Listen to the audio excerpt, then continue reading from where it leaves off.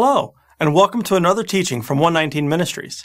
Our ministry believes that the whole Bible is still true and applicable to our lives. If you would like to know more on what we believe and teach, please visit us at testeverything.net. We hope you enjoy studying and testing the following teaching.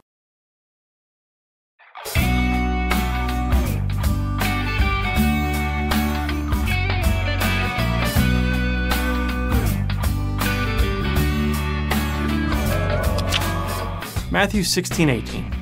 And I tell you, you are Peter, and on this rock I will build my church, and the gates of hell shall not prevail against it.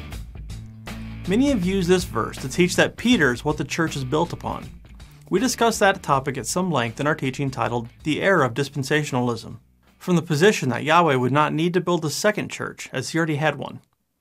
Today, we are going to take a look at what it means to be the rock upon which the church would be built. Consequently, we will also show why Peter cannot be the rock upon which any church of Yahweh can stand. First, we'll look at how the word rock is used in Scripture. Matthew 7:24-27.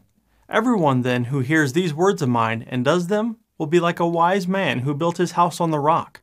And the rain fell and the floods came and the winds blew and beat on that house, but it did not fall, because it had been founded on the rock. And everyone who hears these words of mine and does not do them will be like the foolish man who built his house on the sand. And the rain fell, and the floods came, and the winds blew and beat against that house. And it fell, and great was the fall of it. The rock in this parable is a firm foundation, what a house should be built on, right? So why couldn't Peter be that foundation? Well, let's continue looking. Psalm 78:35. They remember that God was their rock, the Most High God, their Redeemer. 2 Samuel 23:3. The God of Israel has spoken. The rock of Israel has said to me, when one rules justly over men, ruling in the fear of God. Isaiah 44:8. Fear not, nor be afraid. Have I not told you from of old and declared it? And you are my witnesses. Is there a God besides me? There is no rock. I know not any. Deuteronomy 32:4.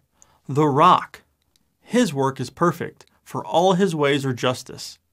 A God of faithfulness and without iniquity, just and upright is he. Psalm 94:22. But Yahweh has become my stronghold, and my God, the rock of my refuge. Psalm 18:2. Yahweh is my rock, and my fortress, and my deliverer. My God, my rock, in whom I take refuge, my shield and the horn of my salvation, my stronghold. Psalm 19:14. Let the words of my mouth and the meditation of my heart be acceptable in your sight, O Yahweh, my rock and my redeemer. Psalm 95:1. O come, let us sing to Yahweh. Let us make a joyful noise to the rock of our salvation. 2 Samuel 22:47. Yahweh lives, and blessed be my rock, and exalted be my God, the rock of my salvation. Nearly every reference in Scripture to a rock refers to Yahweh, the Redeemer or salvation. There are many other references as well that you can look up yourself as you test this teaching. Yahweh is all of those things. Peter is not. We know salvation comes only through faith in the Messiah. Yeshua is Yahweh's plan for salvation. Through Yeshua's sacrifice, we are redeemed. The only way to the Father is through Messiah. We would submit that Peter is not the rock, but that Yeshua is. So, if Peter is not the rock, then what was Yeshua saying in Matthew 16? We believe the Messiah was referring to himself when he used the words, on this rock. There are a number of reasons why we see this as being the most likely scenario. Here are three of those reasons. 1, Messiah was the Word made flesh, not Peter. 2, the Word is the foundation. And 3, the Messiah is called the cornerstone. Messiah, the Word made flesh.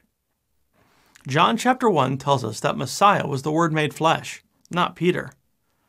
Messiah only said and did what the Father said and did. John 5, John 12, and John 8. We have no indication that this is the truth of Peter. In fact, Peter is rebuked by the Messiah for his words and actions on multiple occasions. It doesn't make a lot of sense even logically for the church to be built upon a man the Messiah rebuked, rather than the spotless Lamb.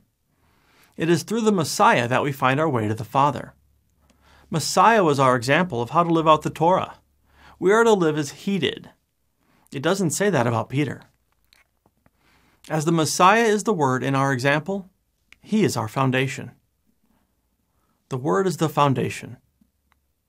If we are saying the Word is the foundation, we need to know what it means for something to be a foundation. Based upon the definition found in the Random House Dictionary, here's what a foundation is. The basis or groundwork of anything, the moral foundation of both society and religion. Or, the natural or prepared ground or base on which some structure rests. Number 3, the lowest division of a building, wall, or the like, usually of masonry and partly or wholly below the surface of the ground. 4, the act of founding, setting up, establishing, etc. A policy in effect since the foundation. 5, the state of being founded. 6, an institution financed by a donation or legacy to aid research, education, the arts, etc. Number 7, an endowment for such an institution. Now the first 3 definitions apply to how we understand it in Scripture, either metaphorically or literally.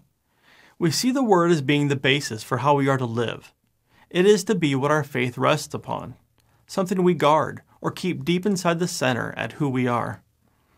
Those are also the definitions that best fit the examples we find in Scripture, such as the parable in Matthew 7 as mentioned earlier. What does this have to do with Peter being the rock versus Yeshua?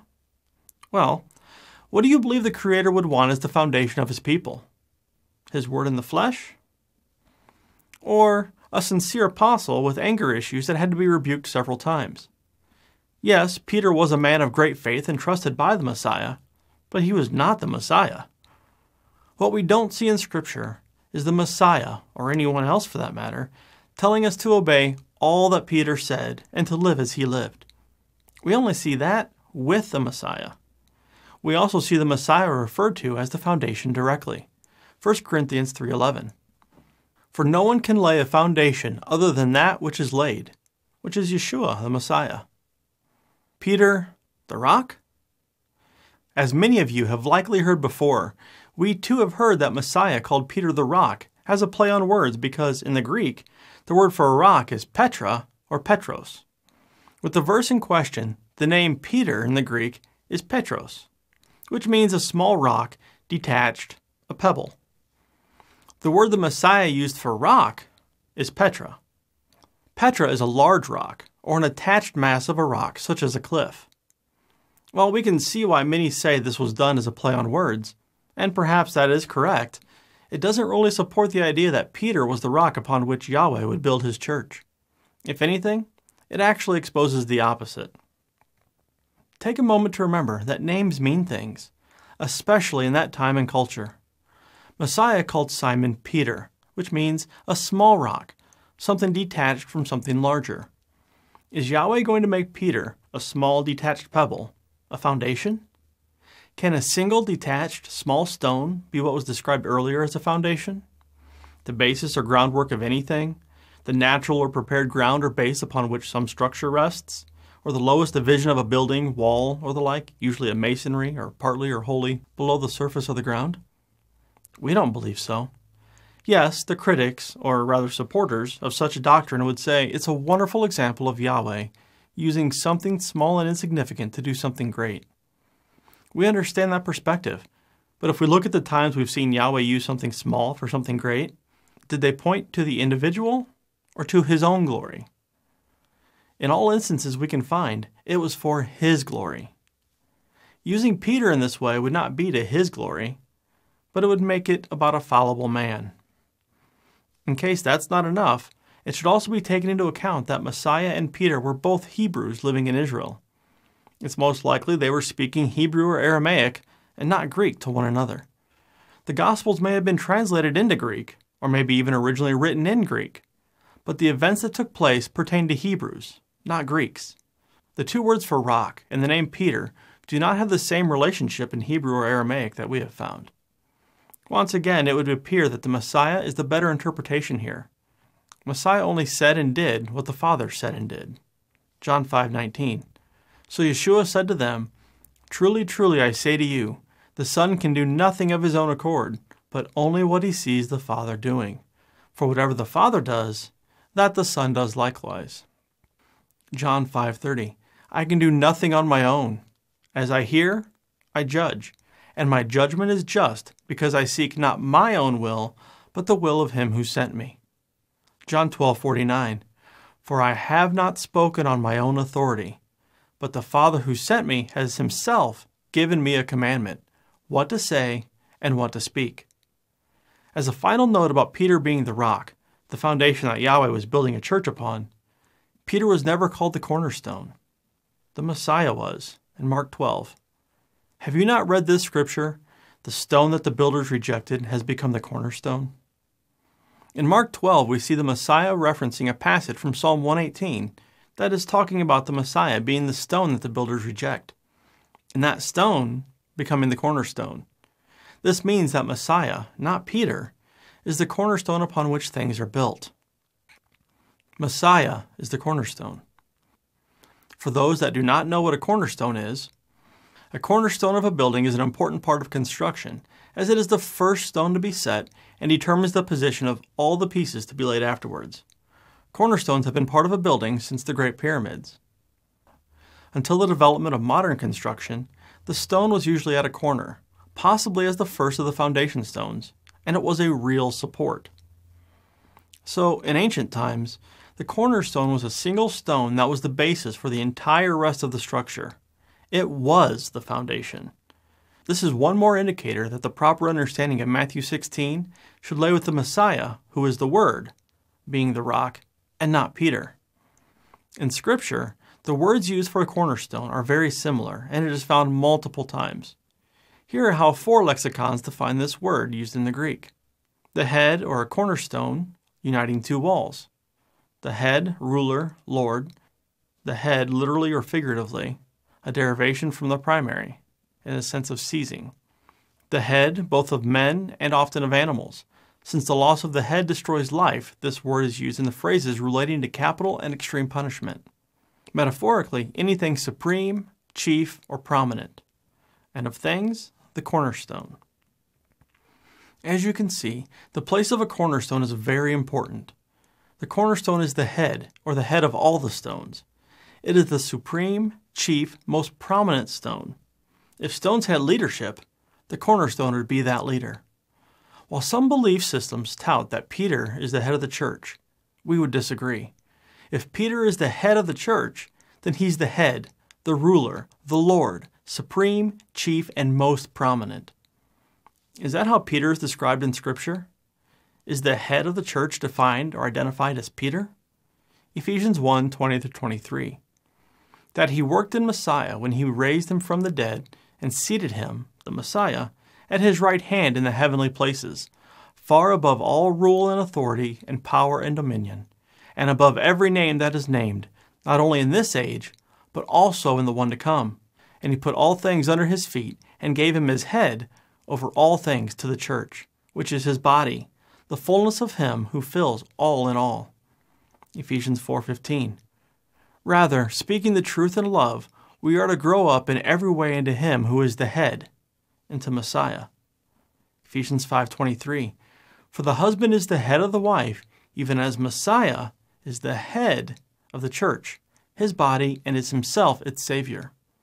Colossians 1. He has delivered us from the domain of darkness and transferred us to the kingdom of his beloved Son, in whom we have redemption, the forgiveness of sins. He is the image of the invisible God, the firstborn of all creation. For by him all things were created in heaven and on earth, visible and invisible.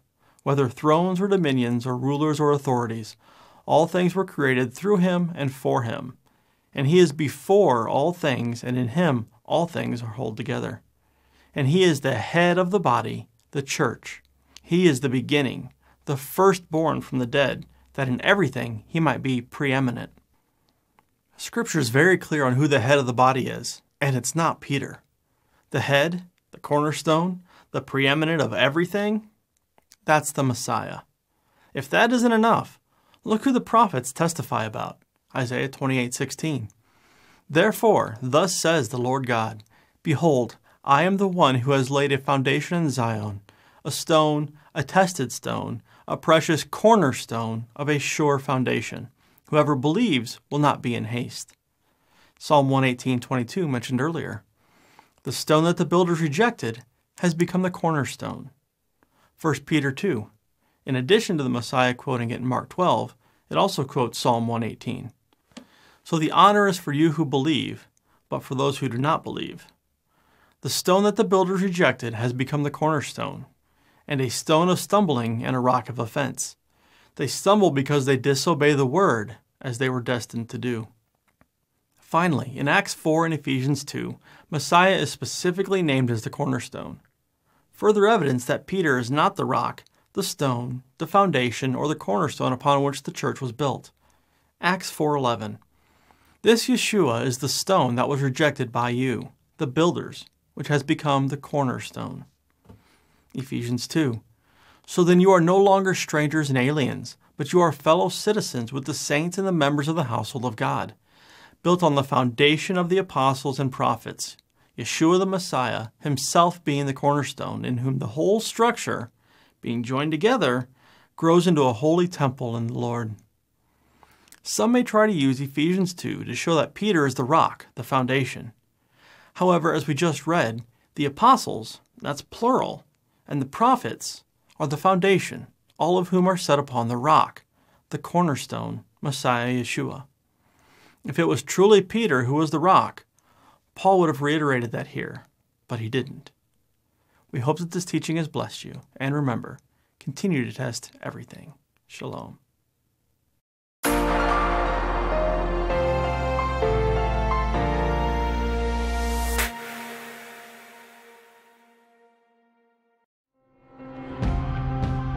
It is because of you, our generous supporters, who make it possible to offer these high-quality teachings completely free of charge.